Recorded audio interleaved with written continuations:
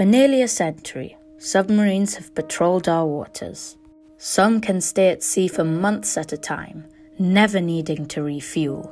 On these long patrols, it's only a matter of time before one goes down. This is probably one of the most terrifying scenarios you can get yourself into. So in 1952, engineers pioneered to build the first submarine escape suit. So as the submarine went down, you could have a small chance of escaping through one of the torpedo tubes.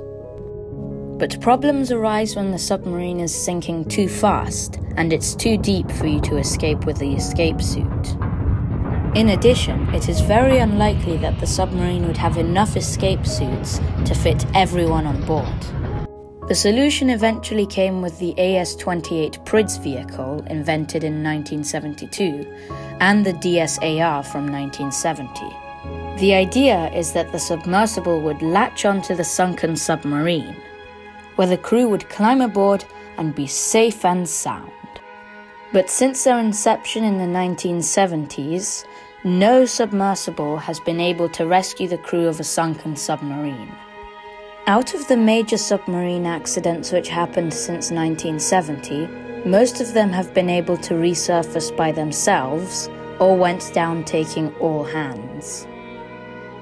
So let's review all of those major accidents and see if an escape submersible would have helped or not. Starting with the sinking of the K-8 on the 12th of April 1970. The nuclear-powered November-class submarine was 107 meters long and weighed 4,750 tons when submerged. A fire spread through the air conditioning ducts of the submarine. The nuclear reactors had to be shut down and the submarine sank to the bottom of the sea. Ultimately, the submarine was raised out of the water with all the crew inside it, but as it was being towed in heavy seas, it sank, taking with it all hands. 30 years later, on the 12th of August 2000, the Russian Oscar II class submarine K-141 Kursk was sailing in the Barents Sea. At a length of 154 meters and a displacement of 16,400 tons when submerged, it is one of the largest submarines to have ever patrolled our oceans. It was also fitted with 2 nuclear reactors and 24 ballistic missiles. But a fire in the weapons room caused by an overheated torpedo caused most of the munitions to explode and the submarine sank to the bottom of the sea.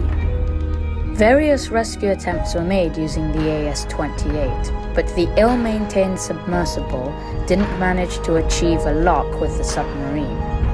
It had to return to the surface during the 12-hour recharge of its batteries, abandoning the remaining crew. The wreckage of the Kursk was raised out of the ocean in 2001. A properly maintained rescue submersible would have certainly avoided this incident. On the 15th of November 2017, the Argentine submarine ARA San Juan was on a patrol near the Falkland Islands. With a displacement of 2,264 tons when submerged and 67.3 meters in length, it is quite a small submarine comparing the ones that I've just talked about. For reasons most likely caused by a computing error, the submarine went too deep and got imploded under the extreme pressures. A rescue submersible would not have helped. In 2019, the AS-12 submarine, operated by the Russian Navy, was doing a routine patrol. But another fire started inside the submarine, killing 14. Luckily, the submarine managed to surface.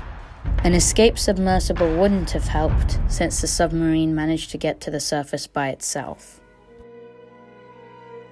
Finally, in 2021, the Indonesian submarine KRI Nanggala 402 went missing. The wreckage was discovered and it showed that the submarine had imploded because it went too deep. Again, a deep-sea submersible would not have helped, even though they did scour the ocean for days and days in search for this submarine. The Titan submersible, operated by OceanGate, which went missing on the 18th of June 2023, also imploded like 402 in San Juan. Even if it didn't implode, an escape submersible would not have helped, since the Titan was lacking in an escape hatch. So what do you think about escape submersibles? In my opinion, they don't really work. But I would love to be proven wrong. Let me know what you think in the comments below. This has been Head for Science, and I'll see you in the next video.